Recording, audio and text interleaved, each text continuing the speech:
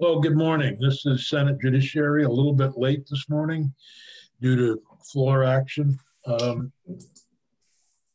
we are taking up, it's Tuesday, March 23rd, 2021. We're taking up H.18 and relating to sexual exploitation of children.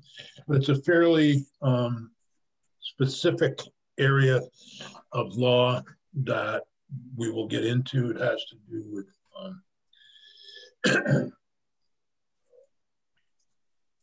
proposals to include simulated conduct within the definition of sexual conduct for the purposes of crimes involving sexual exploitation of children. And this is an issue that we took up last year, and we're continuing our work on that. On this issue, we passed legislation last year, but this is regarding a specific portion of that.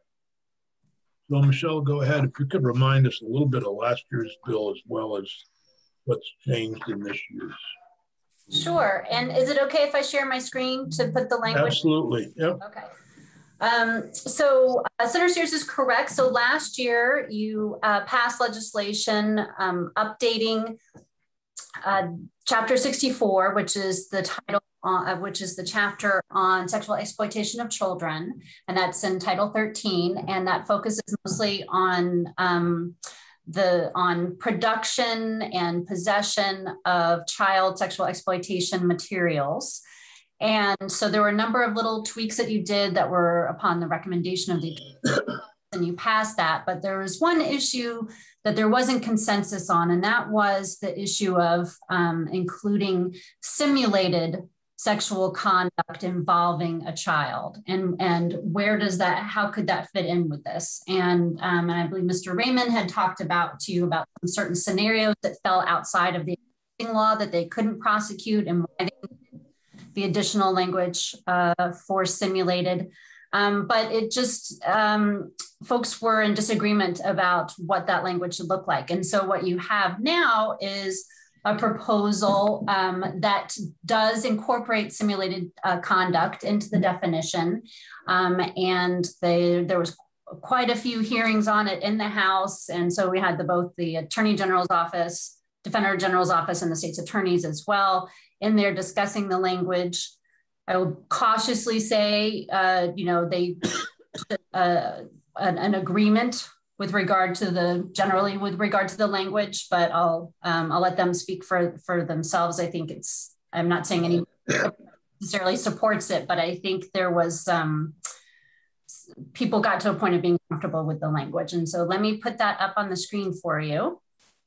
Can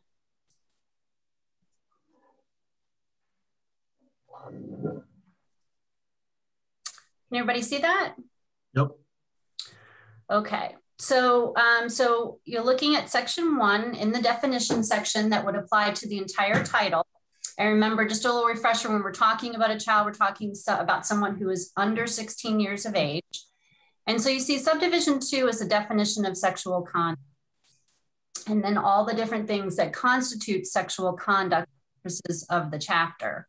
And you'll see the addition on the top of page 2 of the new subdivision G. So any simulation of the conduct that's described above. So it may not actually be occurring, the simulation of that particular conduct of A through F. So there's a new subdivision 7 that's added here to further define simulation. So it means the explicit depiction of any conduct that's up above that we just took a look at, that one, it must involve a child as defined in current law. So we're talking about a full child, a live child. So we're not talking about that the conduct is what's simulated, not the child. And then subdivision 7A. So a child, it has to be a child, not a cartoon of a child. Correct. Correct. Yep. So the second is under subdivision 7A, it has to create the appearance of such conduct that's listed up above. And it has to, on the third, it has to exhibit the naked genitals, buttocks, or breasts below the top of the areola. So you have to have an actual child. It has to create the appearance of the prohibited conduct, and it has to exhibit nudity as provided there. So you have to have all three things for it to fall under the definition of simulation for purposes of this chapter. You'll see in subdivision 7B, simulation does not include. Wait a minute. Okay. It has to be both naked genitals, buttocks, or breasts, or is it any of the yes. three? It could be any of them. Has to be, okay. Because you just said something to the effect that it had to be all three, I thought. It could be any one of the three, or all. Michelle meant the first three. Okay. 1, 2, and 3. Right. Okay. I meant that it has okay. an actual child create the appearance of conduct, and there has to be nudity involved. Right. Okay. Thank you. So you'll see in subdivision 7B, simulation doesn't include paintings, drawings, or non-visual or written descriptions of sexual conduct. And subdivision 7C, as I mentioned earlier, simulation applies to the conduct, not to a simulated child. And then then it takes effect on July 1st. So I think probably if it works for you, is that rather than going into all the details about how this came about, is maybe if you hear from the witnesses and they can talk to you a little bit about their process and why they've gotten to this point here, and then I'll be here to answer any questions. Yeah, I think actually I'm gonna jump right to Matthew Raymond. I think that's what I would prefer to do, who could talk about as the director of the Internet Crimes Against Children's Task Force, just to make sure we have time to hear from him on the bill. And I might add that the same bill as introduced by the is S8, introduced by Senators Baruth, Sears, and Hooker, is the same as H.18, as introduced. So, Mr. Raymond, thank you for being with us again. Thank you for having me. And thank you and the committee for its work in passing the laws last year around this. And it's really been beneficial. Just to remind everybody, we're the Vermont Internet, I'm the commander of the Vermont Internet Crimes Against Children Task Force. And our primary purpose is to prevent the victimization or exploitation of children through the computers, technology, or the internet. We receive, just in cyber tips alone, which come from the National Center for Missing and Exploited Children, from electronic service providers that find child exploitation on their sites. We get between 300 and 400 complaints a year at this point. And the changes that were made last year really address helping to work through those cases more effectively and protect children in Vermont better. How many cases did you just say? I missed that. Between 300 and 400. That's just from electronic service providers. That's not counting, referrals we get from DCF, parents, schools, other police agencies. But that's just the cyber tips alone. And on top of doing the investigations, of course, we also do examinations of devices. And kind of the third leg of our stool is education, because obviously that's of utmost importance to us, is to educate children, parents, teachers, the general public about online safety to protect our children. So as far as the law changes, the last one that we had asked for was to incorporate simulated. Unfortunately, there's many images out there that get circulated that I think everybody, when they looked at it, would consider child sexual abuse material, but just don't fit under the current statutory language.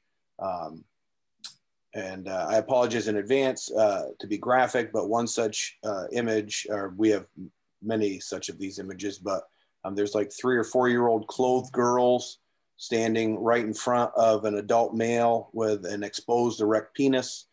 But the problem is, from the camera angle, you can't tell if there's actually contact between the penis and the mouth. There could be, but there could not be. And then that currently doesn't fit the definition. But the simulated language would draw that in as child sexual abuse material. And I would believe that everybody would agree that that is, you know, an atrocious image and should be currently fit the definitions. So that's just one example. But why that I would ask that this get passed. I think the language that has been proposed this year is better and does take care of all the issues that were brought up last year about the concerns. You know, I've seen the movie Taxi, I've seen Cuties and all the other ones, and this language would not apply to those movies. It wouldn't meet the statutory requirements that as laid out here.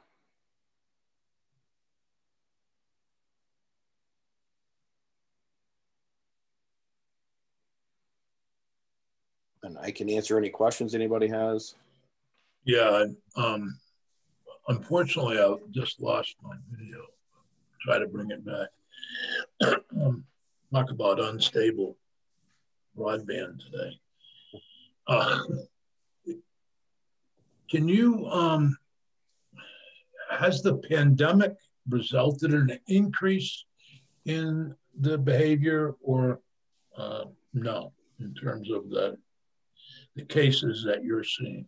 Yeah, so the first few months of the stay home, stay safe procedures, way back in like March or April of last year into May, we were seeing at first like a 1.5 and then a 2.5 times increase in the number of cyber tips we were getting those months. And usually those months are actually, there's kind of an ebb and flow to cyber tips. Usually those are down a little bit. I think it's because people are starting to get outside and maybe with computers some more. But you know, with everybody in, we did see a sharp rise, and then how much was attributed after that, it's hard to say, because each year we're seeing just market increases each year in the cyber tips. When we first started doing cyber tips, I think it has increased like 219% the amount of cyber tips we get currently versus in 2015 when the agent's office took over stewardship of the ICAG. It just keeps going up each year, so it's hard to take off how much of that is pandemic related now and how much of that is just the natural, you know, occurrence of things that has been going on. And I apologize, anybody can hear that. That's my dog is snoring. Oh, that's fine. We're used to my dog taking over committee meetings when somebody's outside or he wants to go out or come back in. We don't mind. And pets are important to have around us, but sometimes they don't understand Zoom meetings. I don't have any other questions for Director Raymond, but I appreciate your joining us. Senator Nitka. I was just wondering, where were we hung up last year? Why didn't it pass? Why didn't we include it? Well, we passed a lot of the bill, but we didn't include this because of a concern that was particularly, speaking of dogs, that was particularly expressed by Marshall Paul regarding movies like Taxi and when those issues might have been simulated acts and would they be criminal or not. So we decided to wait until we looked at this issue again.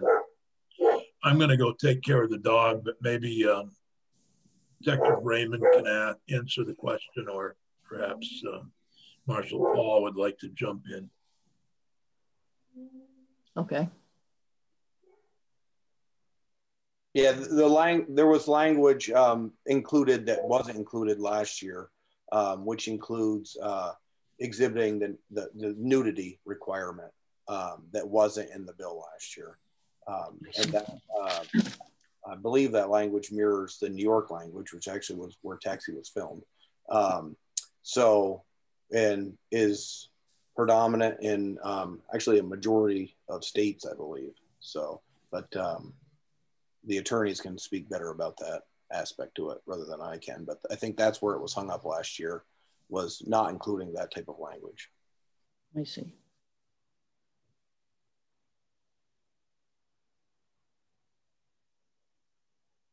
Marshall? Sure, thank you. And good morning to the committee. That is where we were hung up last year, and I agree with Detective Raymond that at this point, the bill is not, we've addressed the two primary concerns that I had last year, which were the over-inclusiveness of the language, which, closely related was the potential unconstitutionality of that language. I still have concerns about the language in this bill, but they are not concerns with over-inclusiveness or constitutionality. It's simply that this definition of simulation is not consistent with what's done, with what is, it doesn't reflect the language that's used in the case law. It's not clear, and it's just sort of a, it's an ugly way to write a definition, is to include the word that you're defining in the definition, which this one does. And my primary concern is with this, subsection 7C, which says simulation applies to conduct, not to a simulated child. Because that's where we get into that territory of using the word simulation in our definition or scope of the word simulation. We had in the House proposed some language that would have used the words that are used by the US Supreme Court and by other federal and state courts when they're considering this issue. They use the language actual child or real child. So they simply say that in order for a simulation to be prohibitable, it must essentially be the product of sexual exploitation of an actual or real child. That's the language that I proposed in the House. That language was consistent with, there had been testimony in the House from Professor Peter Teachout from Vermont Law School. He had proposed similar language or identified a similar concern. And that's also, that's, like I said, that's consistent with what's used in the case law. The Attorney General's office had an opposition to that language. I'll let them explain their opposition to that language, in part because I think they are going to explain their opposition better than I am. And frankly, I don't quite understand their opposition. But that's why we wound up with the language we wound up with. Like I said, we do feel that this language is probably constitutional and not over-inclusive. We still don't support the language because it's our opinion that when you are, messing around with laws that are, and really not just messing around with, but really that, greatly expanding the scope of laws that are, carry very significant sentences. These are 5-year felonies, 10-year felonies, 15-year felonies, that it's really important to do the absolute best you can to keep the law tightly reflective of the boundaries that have been set by the US Supreme Court and, federal courts in our jurisdiction. And to me, that means using the language that they use, which is actual or real child, which in addition to being reflective of the actual case law, we feel is just simply clearer because that avoids this problem of using the word simulation to define the scope of the word simulation.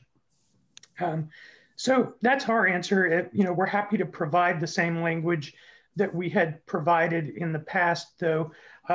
Just one other thing I'd like to add is that we've been in communication with law professor, Professor Christina Hessek, who's really, among people who have written about the scope of the First Amendment with regard to child pornography and actually about how to draft a child pornography law.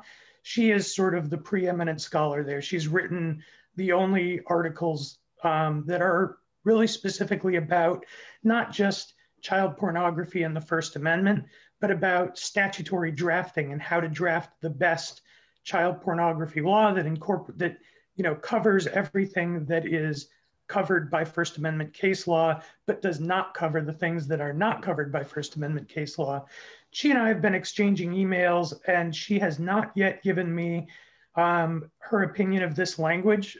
We just most recently emailed back and forth last night, and she wanted to see more of the language from the chapter. So I sent her the whole chapter, and I haven't heard back yet. I'd assume that this is not going to be, assuming this won't be voted on today, and that there will be an opportunity for further testimony. I'd like the opportunity to come back, and perhaps even if Professor Hessek has anything particularly, if she looks at this and says, I think this is fine, I think this reflects actually some case law that's out there that, perhaps I didn't know about, and that, this is consistent with what's done in other states, then we would probably withdraw every objection that we have to this, because my objection to this is the fact that it doesn't reflect the case law and that it is inconsistent with what's done in other places around the country. And so, but if she tells me that I'm wrong about that, I'm happy to withdraw that objection. But if she tells us that there's problems in this that we hadn't identified, I'd like the opportunity for us to bring that information back to the committee, or perhaps even to bring Professor Hessek to testify. So that's what I would leave this as is, for now, we certainly think that this is constitutional and not over-inclusive. We just think that there's a better way to do this that's more accurate, more carefully ties to the case law that's out there, and to the extent that our reaching out to experts in the field leads us to a different conclusion over the next few days, we'd certainly like the opportunity to either withdraw our objections or bring the committee some more specific information about those objections.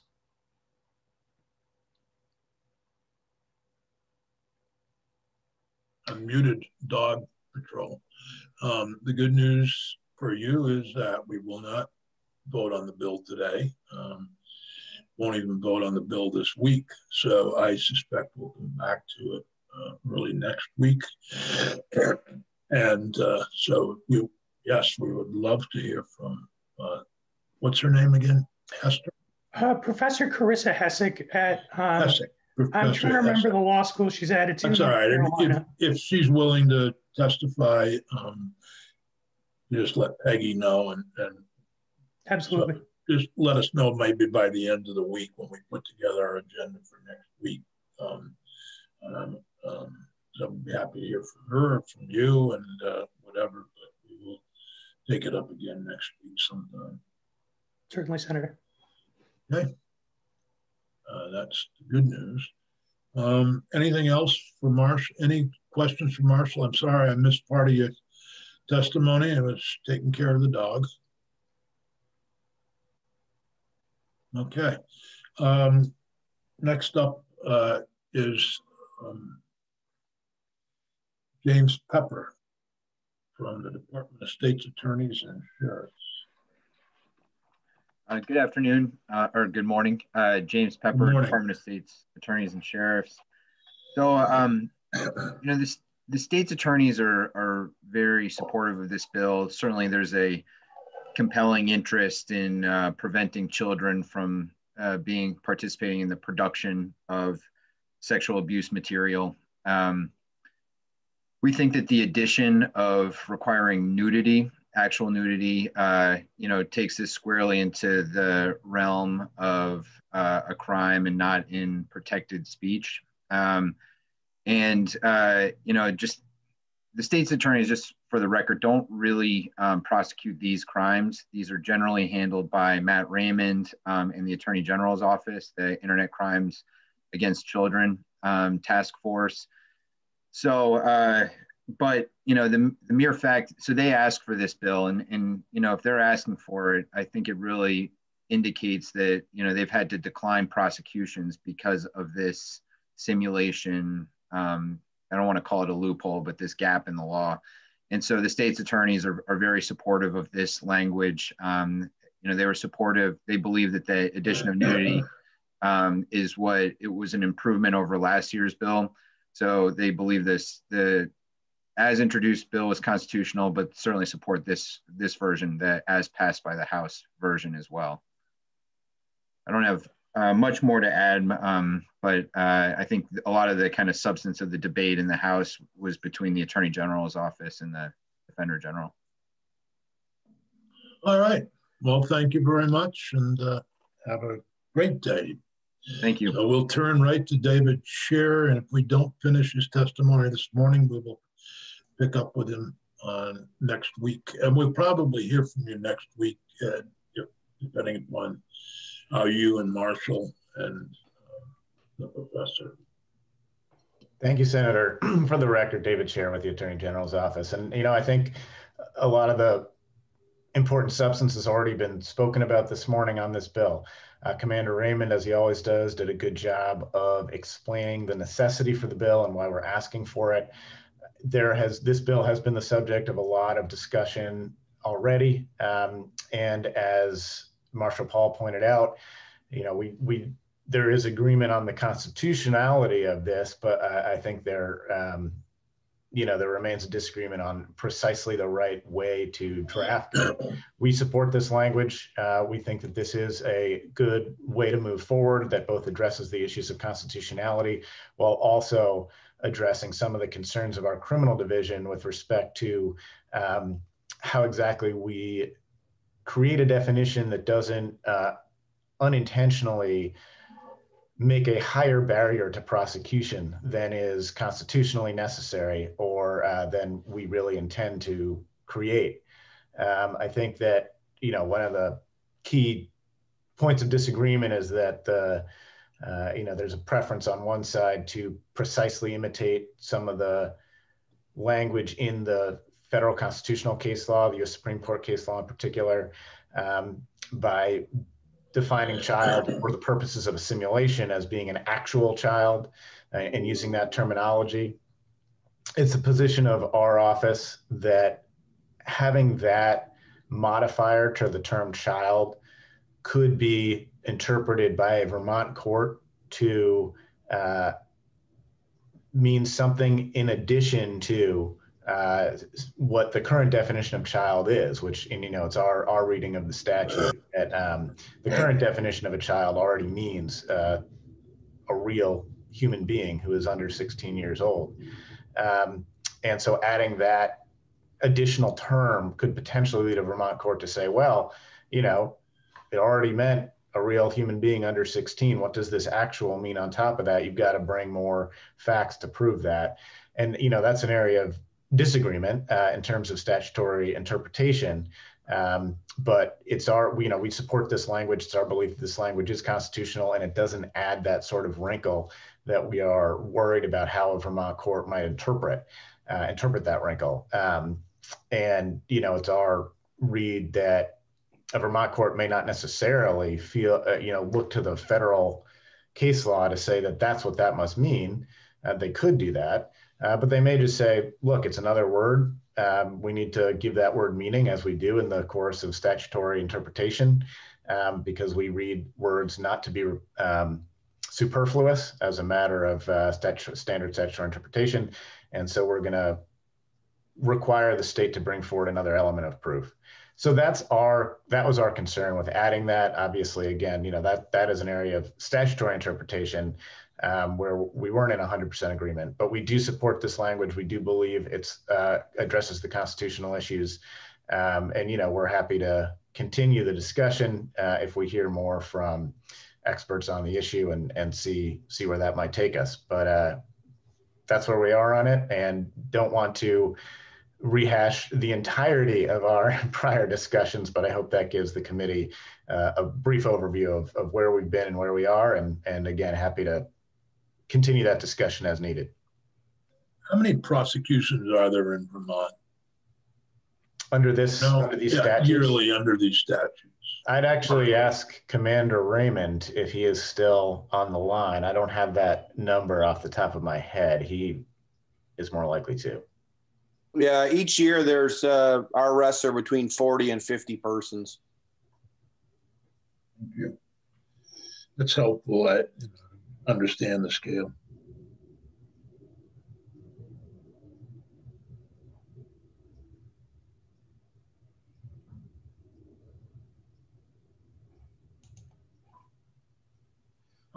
Are any of those what we might term as sexting? Well,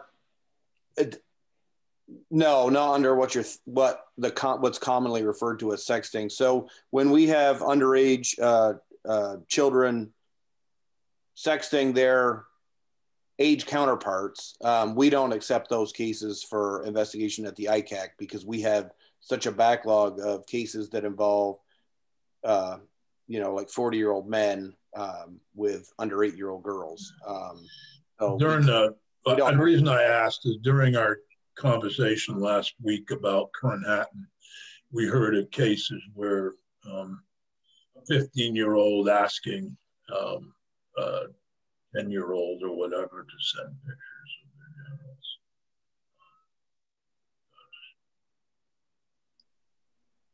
Curious if those.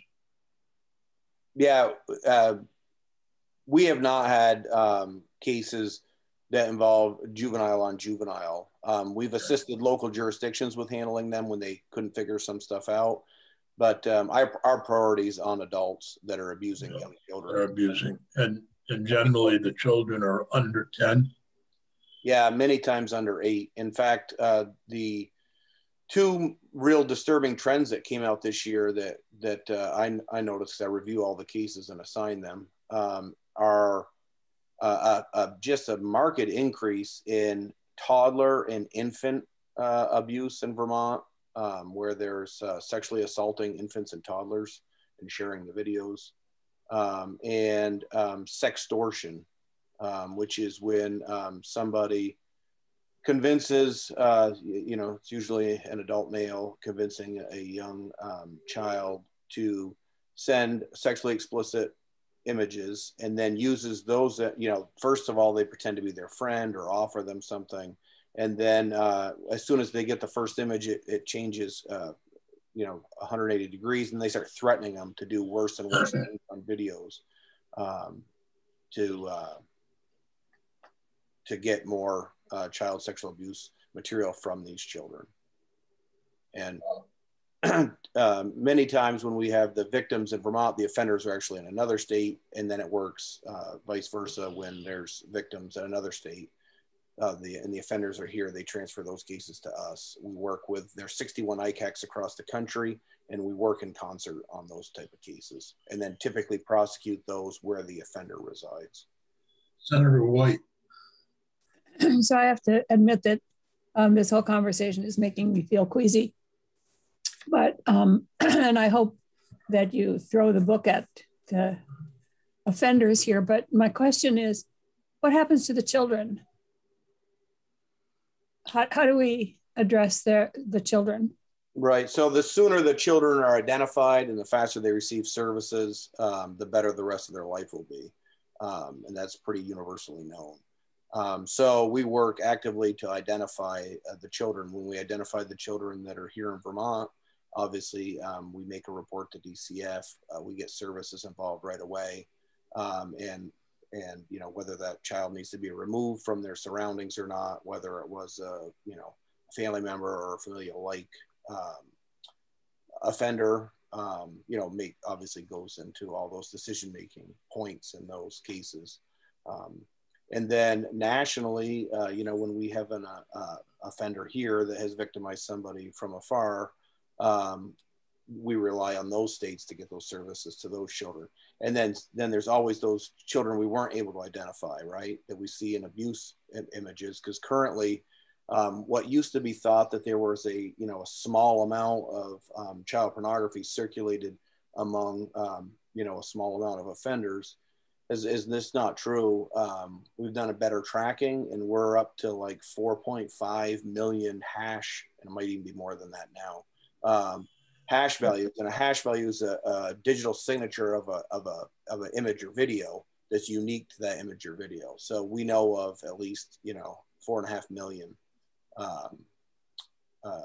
images and videos. Now that doesn't mean 4.5 victims, because it can be multiple, unfortunately, multiple incidents per child.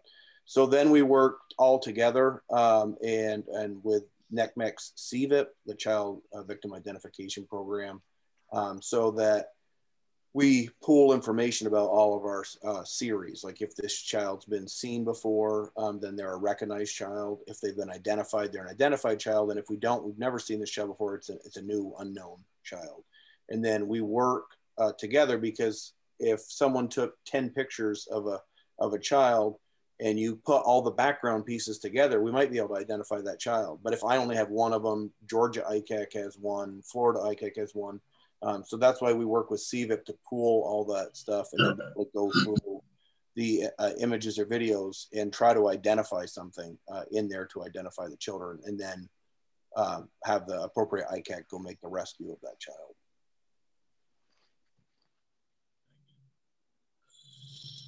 Well, I really appreciate everybody's testimony this morning, and we'll pick up again.